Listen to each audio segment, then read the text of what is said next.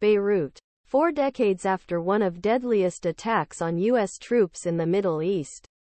Some warn that Washington could be sliding into a new conflict in region.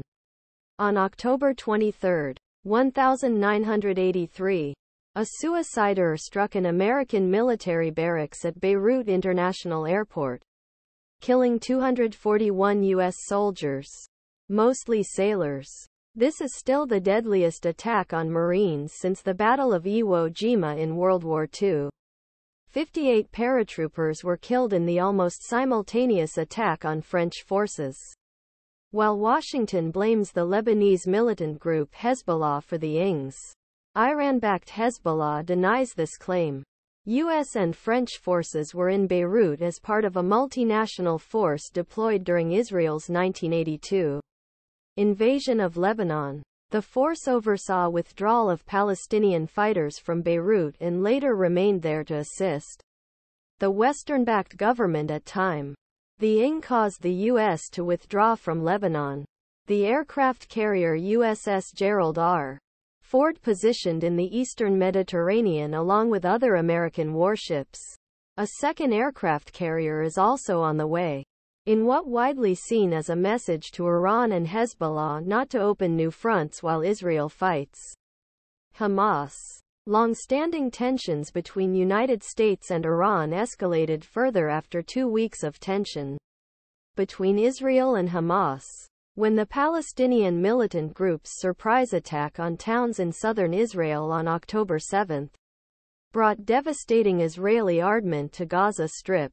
The biggest concern is on the Lebanon-Israel border, where Israel and Hezbollah exchange fire every day. But there are other points where the United States could be dragged into direct conflict. There are approximately 2,500 U.S. soldiers in Iraq and approximately 900 in eastern Syria, serving against ISIS. In both countries, Iran has militias loyal to it that have been firing on Americans since the start of the Gaza war. A Hezbollah supporter named Haji Muhammad posted a video on TikTok on October 13 that drew a threatening parallel between the barracks ING 40 years ago and events today. It looks like Uncle Joe didn't tell the commanders of these warships and aircraft carriers what happened on October 23, 1983. The man said, referring to President Joe Biden, sitting front a poster of the Dome the Rock in Jerusalem. He wondered aloud whether U.S. troops would return home coffins. Iran-backed groups have made threats if the United States joins the war on Israel's side. Senior Hezbollah official Hacham Safadine said in his speech that there are tens of thousands of fighters in the region with their fingers on the trigger. The commander of a powerful Iran-backed militia group in Iraq posted a photo of himself standing at the Lebanon-Israel border on social media to make clear his fighters were ready for battle.